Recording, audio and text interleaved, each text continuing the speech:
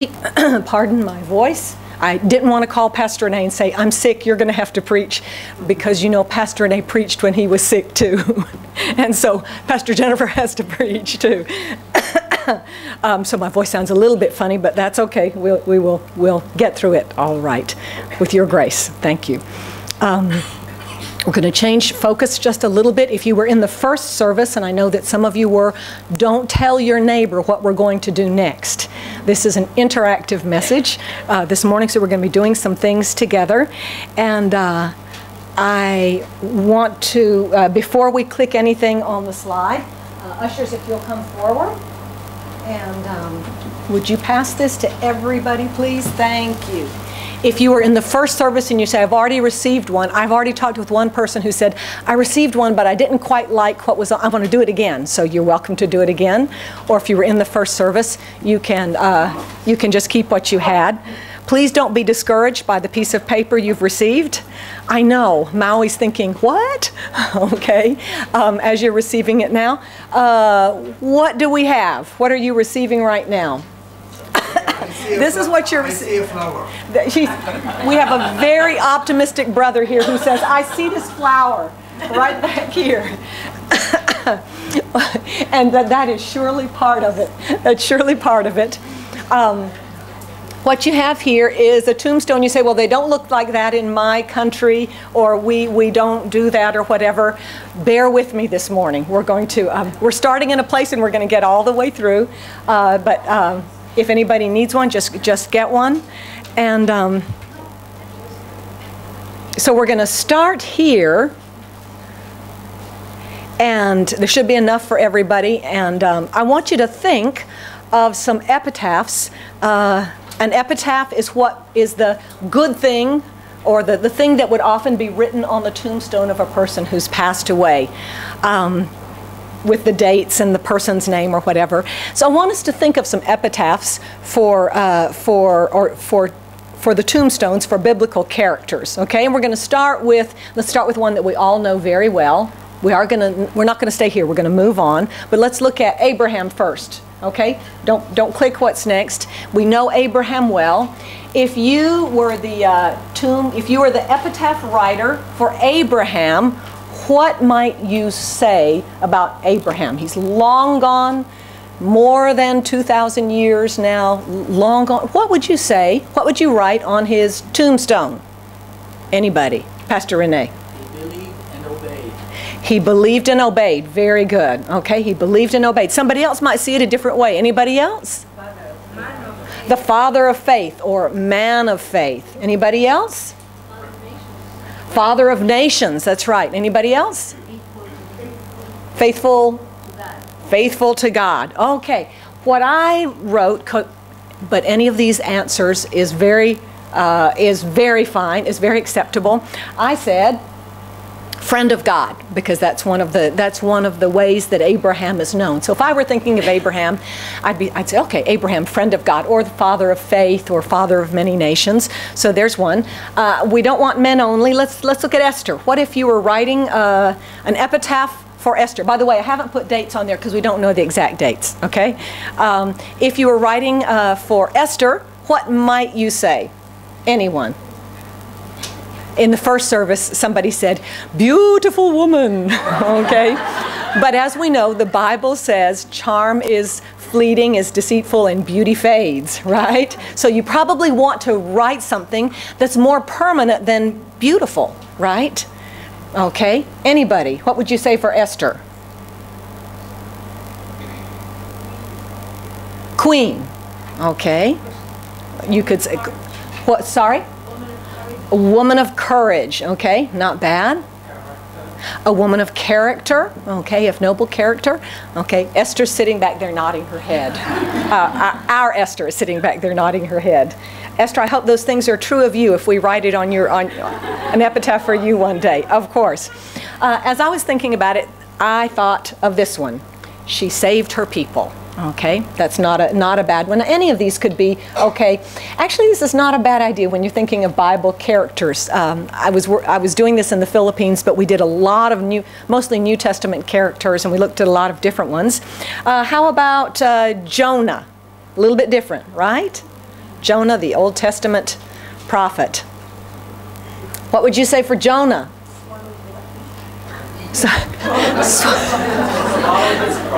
He swallowed his pride. That one's a good one. I like that better than what I wrote. Okay. Anybody else? Jonah's a little more mixed, isn't he? Because we think of his disobedience in the beginning before we think of his later obedience. Oh, wow, that one's a little bit tough, isn't it? So self-righteous, okay. And he wasn't he? Here's this preacher of righteousness. You could say he's a great revivalist because Nineveh was a great city, yeah? The Bible talks about how many days it took to go around the city. Jonah finally obeyed, went and preached God's message, and 100% of the city repented, even the animals. You say, what? At least the owners of the animals. You go back and read. You'll see what I'm talking about. This is what I said for Jonah. I know this is not scripturally correct. Swallowed by a whale, lived to tell the tale, okay? But in fact, the Bible does not say whale, does it? The Bible, so was swallowed by a great fish. So I don't want to preach false doctrine this morning. I'm just putting it that way, okay?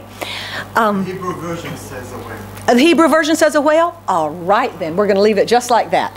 Swallowed by a whale, lived to tell the tale. By the way, another remark, Jonah was the first symbols of the early Christians. Ah. Because he was like swallowed and woke up like after 3 days. That's right. Like Jesus. Like so Jesus. He was the first symbol of Christianity. In the beginning. Yeah. So Jonah, we look at that, you know, so many, and that's a good point. So often when we read, we often read, we only like the New Testament, right? How many of us, you don't like to read the Old Testament so much? I like the New Testament better. But the Old Testament, there's so many beautiful pictures of Jesus and that are seen in the Old Testament as well. But I want us this morning to look at a different one. We've had a little bit of fun with this, and you have a blank one before you this morning. But I want us to look this morning at a biblical epitaph that still speaks to us today, and it's going to be the basis of what we talk about this morning. This comes from a sermon that Paul preached in a synagogue on one Sabbath in the place that is now southern Turkey. It was Pisidian Antioch. So it was a place that is now present-day southern Turkey. And he was preaching about Jesus, but he was preaching from the Old Testament because he was speaking to mostly a gathering of Jews. And so look with me at Acts 13:36. This is from the NIV. And I want us to look, and I want us to think about what David's epitaph might be. In Acts 13:36, which is part of the message that Paul preached, he says, inspired of the Holy Spirit, "For when David had served God's purposes in his own generation, he fell asleep." That's a Christian term that we still use today. What does it mean? He died. That's what it means. He fell asleep. He was buried with his fathers, and his body decayed. Let's keep that up just a minute. But if I look at that, I think of something really wonderful for David's epitaph. I really do as I look at that. And I see something there for each one of us. And in fact, this first part is going to be the foundation of what we talk about today in Acts 13:36. I would probably put, let's look at the next slide. For David, I would probably say something like this. He served God's purposes in his own generation. He served God's purposes in his own generation. That's going to be our foundation this morning. And so, as we could say almost anything about David. There are many wonderful things to say about him. We might say, here lies Israel's greatest king. We might write, what would some of you say? There's another verse that we love about David. That's right, a man after God's own heart. Remember a few years ago we did a study based on the life of David, and it was titled, A Man After God's Own Heart. That's going to be, by the way, a man after God's own heart comes from verse 22 of Acts 13. It's part of the same message. That's going to be part of what we talk about this morning. For me, this is what I would probably say. He served God's purposes, or purpose, singular, in his own generation, because that covers the entirety of David's life. So this will be the foundation for us. So, this morning, ushers, if you'll come forward again, let's look at the next slide.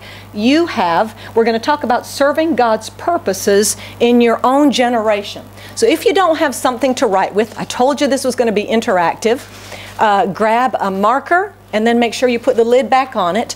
Would you take your tombstone and at the top of it, if you don't like the color you got, just borrow it from the person next to you. Write your name. Don't write an epitaph yet. Write your name at the top of that tombstone. Okay? Write your name. Or you can use your own pen. If you have a pen, you can do that. If you don't like the color, borrow from somebody else. Get a color that... But just write your name. You can put the dates if you want to, but you only know one date right now. So...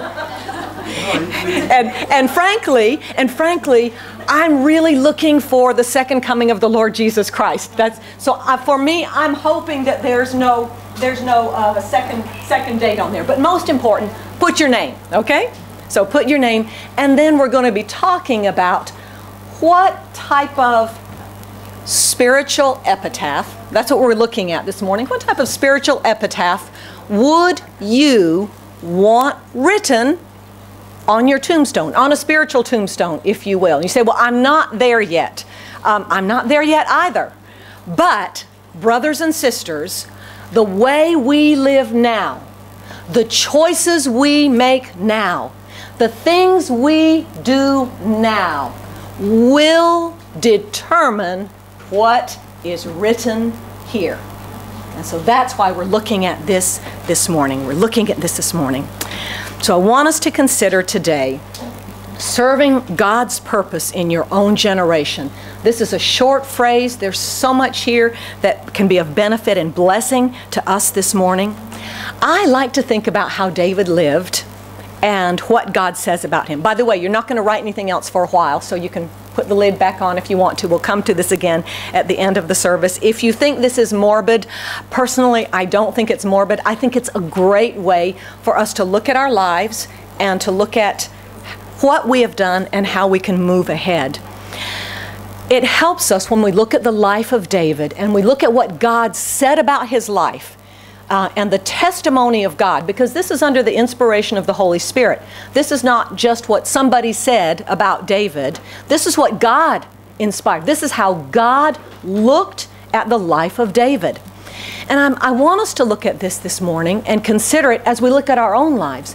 Because most of us, if I were to say to you right now, serve God's purpose in your own generation, immediately you would start to think, oh, I'm not holy enough. Do some of you think that already? I'm not spiritual enough. I haven't gone to Bible school. Does this mean I have to quit my job and go into full-time ministry? Do I have to give up all my worldly goods and live as a poor person? Do I have to go to another country and tell people about Jesus? We have all sorts of ideas about what it means if we're going to serve God's purpose in our own generation. But when we look at the life of David and we see that this is what God said about him, we see that that's not true at all. David was a real person. Honestly, brothers and sisters, I think if David were here right now, we would really like the guy. I really do. He was, when we look at what we read in the Bible about his character, about his personality, David had a winsome, had a character or a personality that drew people to him.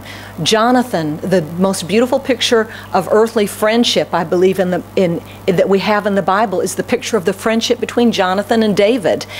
Here he was a real person. He was not a wimp. He didn't float around 2 feet above the ground, really, really holy. He was a real person. He was more than a one-dimensional character. You know, sometimes we think, oh, they were just like this. Look at this guy David. Look at this man David. He was a warrior on one side. He killed a 9-foot giant, Goliath, about 9 feet, with a stone and with a slingshot. In another place, God empowered him with his bare hands. So we have this part, and he was a warrior, a great warrior king of Israel. That's on one side. And yet, on the other side, what was he? musician. He was a musician and he was a poet, wasn't he? He was a poet. What do you think of when you think of a poet? You know, we kind of think of somebody who's sort of thin and sit in their room all the time, sort of writing things and sighing off into the distance as they look out the window and think noble thoughts as they write. That was not David. We look at this picture of David, a real person. There's something else we want to look at when we think about this. Was David a perfect man? No. We know about the life of David, don't we? We know that David fell deeply. We know that he sinned greatly, and yet he got up and he kept on going. And the Bible says of David, God would say of David, he served my purpose in his own generation. So, what does his epitaph say to you and to me this morning? I think it says, first of all, that in God's plan, life has purpose. Life has purpose. Your life has purpose. You may feel my life is inconsequential. You may feel my life doesn't matter much to anybody. There's no real purpose to my life. But what I would say to you this morning is this. When we look at what God says in His Word, your life has purpose. Your life has meaning. The trouble is, so many of us, even as children of God, even as Christians who are following God and love God and go after Him, so often our lives are lived as if we have no purpose. Our lives are lived as if, well, what I do doesn't really matter. I'm just going to try to be a good person. I'm just going to try to do what's right. And what I would say to you when we look at what the Bible says is this: God has a purpose for your life. God has a purpose for your life, and it fits in with His great purposes, because this says that David served God in his own generation. So God has a part and a place and a plan for you and for me. My question to you this morning is this: how are you living your life? Are you living your life with purpose, maybe your own purposes? Are you living your life in the purpose of God in your generation? We'll talk about what it means to be in your generation in just a minute. As I was speaking in the first service, I felt like the Holy Spirit brought an analogy for this to my mind. And I think this is how we so often live our lives, even as Christians. If you were to look in your pocketbook right now, excuse me, let me just get mine. Let's see. I didn't plan this beforehand, so I don't think I have any small things in here now. I gave all my small things upstairs on the 4th floor for Family Fun Day already. I spent my 10s and my 20s. I wish I had some 10s and 20s, but because I went to the ATM a few days ago, I have 100 in here, and I've got several 500s in here. So these are, I don't have any thousands in here. We don't usually do thousands very much. But what I want to ask you is this: if you had 10s and 20s in here, have you ever had a certain amount of money in your pocket, and maybe coins as well, but I've taken most of my coins out already, and you didn't think about it very much, and you went through a certain number of days, and maybe by the end of the week, you looked in your wallet or in your pocketbook to pay a bill, and there was almost no money in there. And it was like, oh, and then you look and think, now where was that 500? And the 500 is gone, and the 100, and the 100's gone. Okay, you have, right? Now, let me ask you this, honestly. How many of you have ever thought, if you've ever had the thought, somebody took my money? How many of you have ever thought that? Somebody, May is raising her hand and Kim is pointing at her, okay? We have, right? Somebody took my money. That has happened to me 2 or 3 times.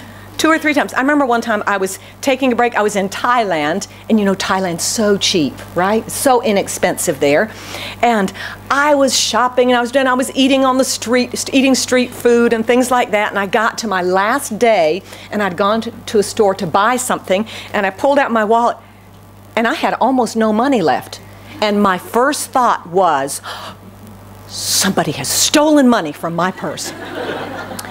And the reason I share that with you is because most of the time, almost always, when we think that, what in fact has happened? We spent it. We spent it without thinking. We spent it without purpose. We spent it with nothing to show for it. Yes or no? Yes. Almost all of us have done that. Almost all. I've done that, and I thought, Lord, what did I spend it? And then I would think back through the week, and I couldn't put my finger on what I'd spent it on until I sat down and started, oh, I got that and that and that and that. But I had spent it without purpose, without plan. And brothers and sisters, what I want us to think about this morning as we look at serving God's purpose in your own generation is this. I think many of us live our lives the same way we sometimes spend our money. Yes? Yes. Without thought, without plan, without purpose. And when the money is gone, it's gone. You may go back to another ATM, but brothers and sisters, when our days are gone, and when our time is gone, and when our lives are gone, there's no spiritual ATM we can go to say, hey, I want a few more days. I want a few more years. I want a little more time. Because we have a set amount of time on this earth. We don't know how long it is, and I'm not trying to be morbid, you understand. But brothers and sisters, I believe that's pretty much a perfect analogy for what we're talking about this morning. Are you living your Christian life the way you sometimes spend your money? Without plan, without thought, without purpose. And you come to some point in your life and you and I look back at the days that we've had and the years that we've had and the life that we've lived, and we say to ourselves, what do I have to show for it? What have I done? What has come out of my life that is bigger than I am, that is something for God, that is something good? And we look at David this morning. And that's why I think David is such a great challenge for us in his life. God said, David served God in his own generation. And so my challenge to you this morning is, are you serving God in your own generation? Are you serving God in your own generation? And right now, you might think about your own life and you might say, no, I'm not really. You might say, I've kind of wasted my life. What you're saying about money, that sort of describes me. Well, there's a test right now that you can take to find out if it's too late. Put your hand right here. Do you feel anything? Take a deep breath. Maui says it's beating fast. Is something moving? That's right. Is something moving? Then guess what? You passed the test. It's not too late. Okay? If something's still moving, as you hear me say sometimes, as long as there's breath, there's hope. There's hope. It's not too late. It's not too late. And that's why we're talking about this morning. So we look at his life, and one of the things his life and his epitaph tells us is that life has purpose and our lives have purpose. Our lives have purpose. But I want you to think about David a little bit more this morning. David was Israel's greatest king, earthly king. We know that there's one day a greater king. But I want you to think about this. David was not God's first choice, was he? Was there a king before David? What was his name? Saul. There was a king before David. It was Saul. And if you go back, we won't go into it this morning. There's not time to go into that, but it's so instructive if you do. You go back and read the early parts of Saul's life. Saul was a great choice for king.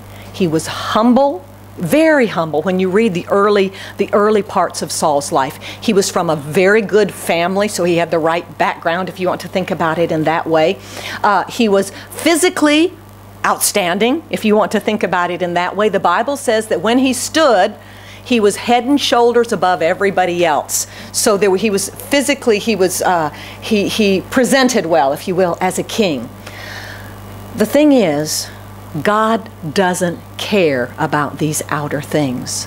And God doesn't look at these outer things, because very soon, Saul, who made such a promising start, quickly began to follow not God's purpose for his life, but he very quickly began to follow his own purposes. Saul wasn't a bad king. He really wasn't. But in the end, he was no longer God's choice. And the prophet Samuel said of Saul, if you had obeyed God, your family would have been established forever.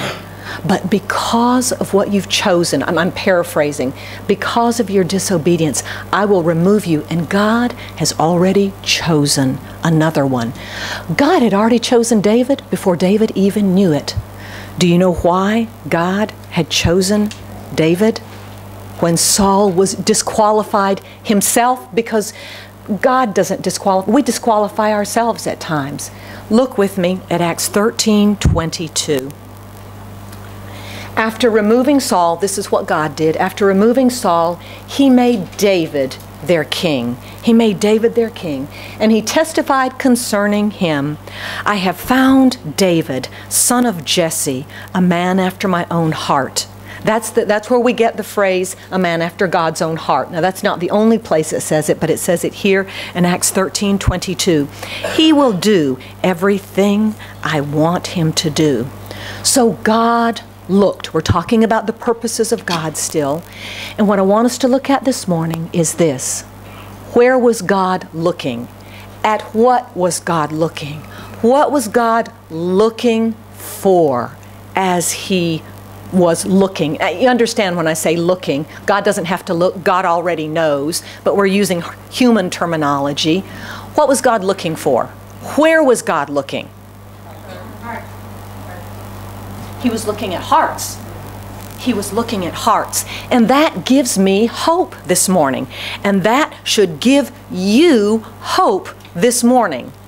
Because you and I can't change a lot of things in our lives, can we? When I was a young girl, I did not want to be a young girl. I wanted to be a young boy. I was so boyish. I didn't play with girls. I played with boys. I was on all the sports teams. And I thought, well, I want to be a girl. Now, I'm not talking about gender problems or things like that. You understand that. I wanted to be a boy. Boys have more fun. You know, they got to play sports, and when I was growing up, girls didn't get to play that many sports. Girls had to do other things, you know. These days, it's not that way. But I couldn't do anything about that. And the reason I want us to think about this, God looks at the heart. God looks at the heart. And God is looking, if you will. And if you will, I'd like to think this morning of the Lord looking at your heart and looking at my heart. Because there are things in your life and my life that we cannot change. The Bible says that David served God in his own generation, okay? So I want to talk about what it means, his own generation and God looking at the heart. When it talks about David served God, God's purpose in his own generation means, first of all, time, okay? It does mean time, but it doesn't mean only time. It has to do with everything that was part of David's life. It has to do with everything that David was that he didn't have a choice over. David couldn't choose when he was born. Neither can you. Sometimes I wish I had been born a little bit later instead of in the 50s when I was born. I was born in the late 50s, but I was born in the 50s. Most of you were not even born in the 50s, right? Some of you are looking at me in horror this morning. I was born in the 50s. I'd like to be born maybe in the 70s. That would be so much nicer. I don't have a choice over that, and neither do you. What about the country in which you were born? Are you happy with the country in which you were born? Are you glad to be the ethnicity that you are? Thank you, Stephen says, yes, he's very happy to be Ugandan, okay? But there are some times when I wish I'd been born in another country, yes? If I'd been born in another country, I'd have more opportunities. If I'd been born in another country, I could be doing this with my life instead of that with my life. That's something that some of us wish. Some of us wish this morning we had been born in different families. Have you ever wished you were born in a different family?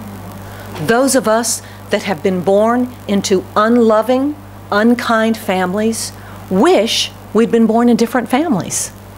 Brothers and sisters, you don't have a choice about that. In God's sovereignty, you and I have been born as male or female in the country, in the time, in the place, in the family, in the economic setting of the family, and all of these things, with things that you and I look at as this is how it is and it cannot be changed. And that's true. That's in God's sovereignty. Those cannot be changed. That's part of your generation. But there is something that you have a choice in. And you have a choice in your heart. You have a choice in what your heart is like. I have a choice in what my heart is like. God will not say, I'm going to give you this type of heart, Stephen. God is not going to say, oh, I'm going to give you a heart that is whatever. God will work with you. And God will work with me, because I can't change my own heart either. But if I work with God, God will bring a change in my life according to my obedience, according to my desire, according to my will to follow Him. And so this morning, as we talk about serving God's purpose in our own generation, lay aside the things that you wish you could change but cannot. And instead say, but Lord, here's my heart. And my question to you is, if God were here, if you could see Him looking this morning, looking for the man, looking for the woman, looking for the person who would say, God, I want to serve your purpose in my generation. That's what God is looking for. God is looking for the heart that is after His, for the heart that is like His. And some of us this morning, honestly, how many of you would say this morning, Pastor Jen, I like that and I agree with it, but my heart is so weak. I am so fallible. I am so imperfect. It can't be me. You're not describing me. There's hope for you this morning, and there's hope for me this morning, because we do not bring to God and come to God what we want to be and what we hope to be. Only God can do that in us and work within us. What we do is we come to God as we are. We come with our will. We come with our heart. We come with our choice, just as we are, imperfect as we are, as fallible as we are, as weak as we are. And we come to Him and we say, here I am. Here I am. And that's what God is looking for. That's the type of heart God is looking for. And if that's how you will come to Him today, God will say of you, you are a person after my own heart. You are a person after my own heart. This is what God is looking for. And when we come to God in that way, God will say of us, here is a person who will serve my purpose in her own generation, in her family, with her friends, with the things that seem to be limitations. Oh, brothers and sisters, we look at David and we say, what a great king, don't we? What a great king, the greatest king of Israel. We always talk about King David. If you were to look at the limitations that David had, you would say, oh, it would give you a different way of looking at David. The youngest son. He was in a family, one of them died apparently very young, was unnamed, but a family of 10 children, two sisters, 8 brothers. David was the youngest, or the youngest son, if you will. When Samuel came to visit in his hometown, David was not even considered important enough to leave the fields where he was taking care of the sheep. They thought of the others, but not of David. David was the youngest. Jesse's family, it's not clear to us, but it may not have been a family of great standing by the time that David was a young man. Saul's family was much, much better than David's family. The Bible's very clear about that. Saul, son of Kish, his family was a family, upstanding and upright family. God doesn't care about that because God is looking for hearts. God is looking for hearts.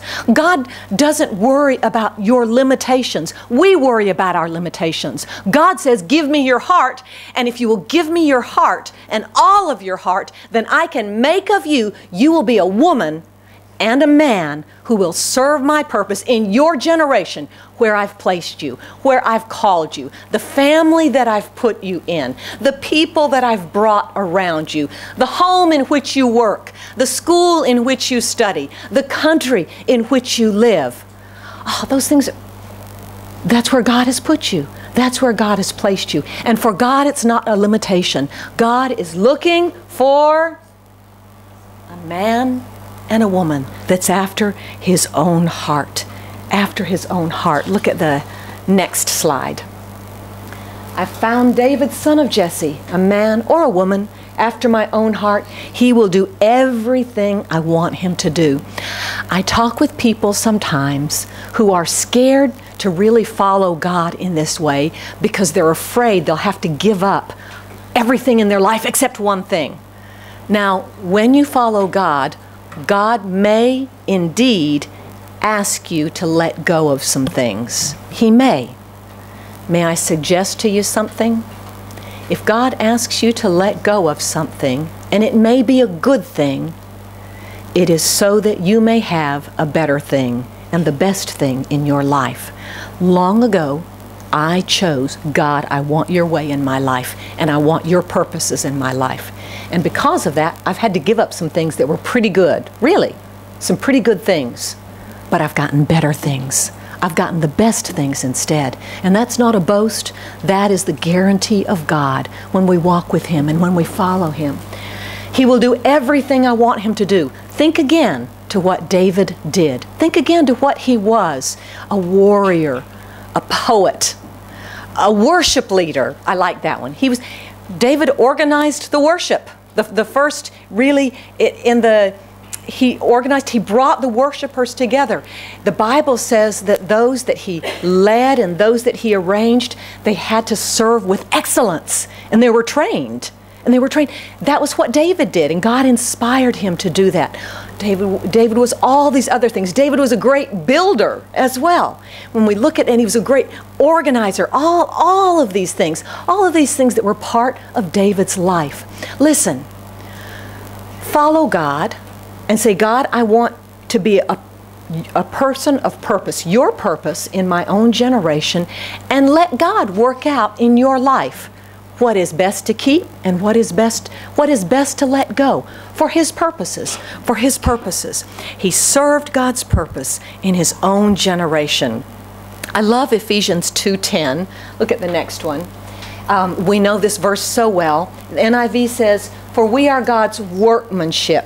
And New Living Translation, I think, says masterpiece, created in Christ Jesus to do good works, which God prepared in advance for us to do. There are so many things that God has planned for your life and for my life, but those things will not be accomplished. Those things will not be fulfilled unless I say, God, here I am. Use me for your purposes. Use me for your purposes. They're good works. And by the way, when it talks about this, if you look at the whole passage, this is not just, we're not just talking about something I'm going to do for God. To be a person of purpose in God is also what He's going to make of you and what He's going to make of me in making us like Jesus and what He's doing in our lives. That's part of it, because God has to make us before He can work through us, before He can fully accomplish His purposes. But I love this picture in relation to what we're talking about this morning. For we are God's workmanship. You say, I don't feel like a masterpiece. How many of you say, I'm a disaster, not a masterpiece? If you're sort of a disaster right now, let God keep working on your life, and He will make something out of your life that is beautiful and that is worthy. Do you know what the Greek word for this is? This word? For we are God's workmanship. The foundation word of the Greek word that Paul uses here is the same word that we use. From that word we get the word poem. Poem. Isn't that wonderful? Out of that, God is making something beautiful and wonderful. And when we give ourselves, we are His workmanship, His masterpiece, created in Christ Jesus. That's the only place, brothers and sisters, in Christ Jesus is the only place where something beautiful will be made of your life and of my life. It's only in Christ Jesus, which God, and then created to do good works, which God prepared in advance for us to do. I've told you, those of you that have been part of the church, I've told you before one of the prayers of my heart that I believe the Holy Spirit gave me some years ago. And it's something I often pray, and it's something that you hear me say. For me, when I stand before the Lord one day, I want no regret. I want no disappointment. I want to stand before the Lord in full knowledge at that time and see that everything and every good work the Lord planned for me in advance to do, way back when, I've done it. I've done it. That there's no regret. That I'm not going to look and say, oh, I could have done that and I didn't do it because I wasted my time. I could have done that. God had that planned for me to do. And I didn't get that done either. I don't want that to be. I don't want that to happen. And so what I can do, because I don't know all the good works, and you don't know all the good works. We don't know all the things that He has in store for us. So what we can do is say, God, here I am. Here's my heart. Make it like your heart. Make me a person of your purpose in my own generation, wherever He's called you, whatever He's called you to do. The great thing about this, because we're talking about tombstones, right? And we're coming to a close. Look at slide 12. When he'd served God's purpose in his own generation, he fell asleep and he was buried with his fathers. You know what's great about this? When we serve God's purpose in our own generation, we need not fear death. We need not fear our end. We need not fear, I'm going to go too soon. We need not fear something's going to happen to me and my life will be unfinished. That won't be. Of course we want as long as possible most of the time, don't we? I want to live as long as I can. But here's this beautiful picture. David served God's purpose in his own generation, and then what? He fell asleep. He died. He died. And that, I believe, is part of the epitaph. That's part of the promise of God. When you and I serve God's purpose in our own generation, then God determines that we do what God wants us to do. We're not going to go a minute before God has for us to go. You know, whenever I get in an airplane, I know this sounds a little funny, but whenever I get in an airplane, I sit down and I kind of look around at all the people around me, and I think, this is your lucky day. Because I'm pretty sure, Lord, I don't think I'm serving your purposes, and I don't think you've come. I don't think I'm at the end of my time yet. This plane's not going down. I'm not trying to be arrogant. I'm really not. I'm really not. But I believe I'm serving God's purpose in my own generation. And when we are serving God's purpose in our own generation, then our lives are in God's hands. You don't have to worry about that. You don't have to worry about that. You know, when we come to this tombstone, we've got the start time, and then maybe there's an end time. We don't know when that end time is. We don't know, and we don't determine that. God determines that. God determines that. But here's the great thing about it, as we come to a close, and it's time to come to a close this morning. Look at what Paul says in slide 13. I wonder if Paul was thinking about that, because you know this was Paul's sermon. This was part of his preaching. He comes to the end of his time. He's in prison, or to put it in modern terms, he was on death row. He knew that. He was on death row. And he says, my life has already been poured out as an offering to God. By the way, Paul's life was poured out as an offering to God from the moment he gave his life to God. That's why God was able to do such wonderful things through Paul, because Paul's life was fully God's. It was fully God's. But he says, the time of my death is near. Listen, how did Paul know that? Holy Spirit whispered it to his heart. Holy Spirit led him to understand that. Same thing for Peter. I want to ask you something, not being morbid this morning. What if the Holy Spirit whispered to you this morning, the time of your death is near? Seriously, what if the Holy Spirit whispered that to you? what would your response be? What would your reaction be? Maybe. Not yet, Lord. How many of us would say that? No, not yet. I still have things to do. I still have to do this. There's still this and there's still that.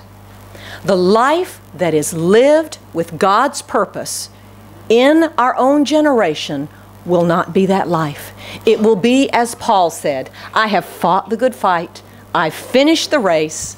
I've remained faithful. And now the prize awaits me. The prize awaits me. So this morning, let's do the very last slide. We're going to close in prayer this morning. And you've still got the marker. You've got your name there. And we're going to pray. Stephen, would you just play? Maybe God, you are my God, or whatever's on your heart. And we're going to close in prayer. And I want to ask you, what is your epitaph? What do you want your epitaph to be? Pastor Nay, you told me. What did you say? Tell me. He said, I might change it a little bit, but I liked what he said. It may be a huge one. It may be several smaller ones. What was yours? Live for God a fulfilling life. Live for God a fulfilling life. I've told you what mine was, right? That I fully fulfilled all of God's purposes for my life. It might be a loving husband, a faithful mother, or it could be any one of these things. But I challenge you this morning, I challenge you as we close, and it is time to close. What do you want your epitaph, your spiritual epitaph to be? How we live now, how we choose now, determines what that will be. Not good intentions, it's how you're living now. You can say, God, this is what I want. Lord, this is what I want. Work in my life, work in my heart, change what needs to be changed. Help me to stop wasting the days of my life as I waste money so often. Make my life count for you. Serve God's purpose in your own generation. You can do it. It's not too hard, because this is where God has put you. Lord, we come to you right now, and as we pray, you can just pray. You can write it later if you want to, but I urge you at some point to write on there what God puts in your heart, what your desire is in God. And if your purposes, if they're not really great, you can change them. Now's the time. Lord, we come to you this morning. We thank you for the days you have given us on this earth. We thank you, Lord, that you let us come into being, that you put breath in our lungs and blood in our veins, and that we are here today. We thank you that you've given us the opportunity to know you. Lord, there are things we don't even understand, because God, we know there are people in other countries that have had no opportunity to even hear your name whispered or preached aloud. And yet your grace on our lives, that we have had the opportunity to hear of you, respond to you, meet freely with brothers and sisters. Oh Lord, we thank you. We thank you for what you've given us in our lives. Thank you for our lives. Lord, this morning I pray for myself. I pray for my brothers and sisters. May we be women and men who serve your purpose in our own generation. May we turn our eyes away from limitations. May we let go of regrets I wish I had, and instead, with what we have now, and the time we have now, and the heart we have now, and the choice we have now, we choose you. We come to you. We follow after you. Use my life for your purpose in my generation, not frittered away on useless things, on temporal things of this life that will never last beyond a few years, but will bring something of eternal value, of an eternal weight of glory in our lives. Oh Lord, may we be men and women who serve your purpose in our generation, just as David, just as Paul, just as Esther, as Abraham, as Joshua, as Peter, as Aquila and Priscilla, as John. Oh God, here are our hearts. They are yours for your purposes. In the name of Jesus we pray. Amen. Amen.